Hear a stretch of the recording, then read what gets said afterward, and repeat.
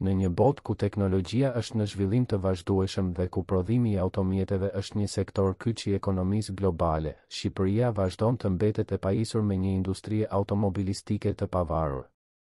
Mungesa e një fabrike të ndërtimit të makinave apo krijimi i një marke të saj, në një kohë kur teknologjitë e reja po transformojnë sektorin e automobilizmit, është një mungesë që duhet të adresohet me seriozitet.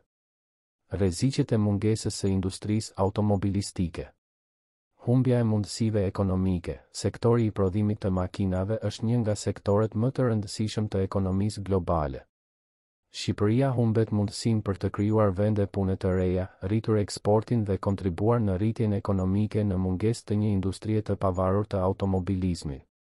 Mundësia për teknologjinë dhe inovacionin, prodhimi i makinave dhe zhvillimi i teknologjive të automobilizmit janë të lidhura ngushtë.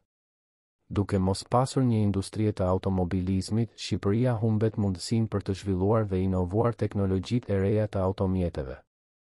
Kontributi në ndërgjegjësimin global për mjedisin, automjetet elektrike dhe të tjera teknologji të reja të automobilizmit po ndihmojnë në përmirësimin e cilësisë së ajrit dhe uljen e ndikimit në mjedis.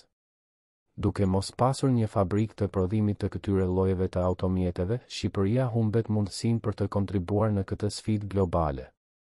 Mungesa e identitetit në tregun ndërkombëtar. Krijimi i një marke të automobilizmit është një mënyrë e fuqishme për të ndërtuar identitetin dhe imazhin e një vendi në tregun ndërkombëtar.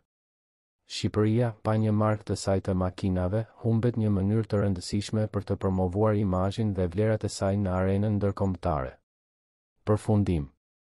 Mungesa e një fabrike për prodhimin e makinave dhe krijimi i një marke të automobilizmit është një mungesë që duhet të adresohet në Shqipëri.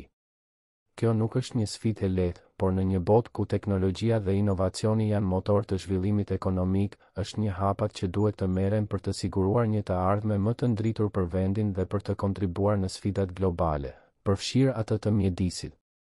Shqipëria duhet të shfrytëzojë potencialin e saj të jashtëzakonshëm dhe të krijojë një industri të fortë të automobilizmit në vitet në vijim.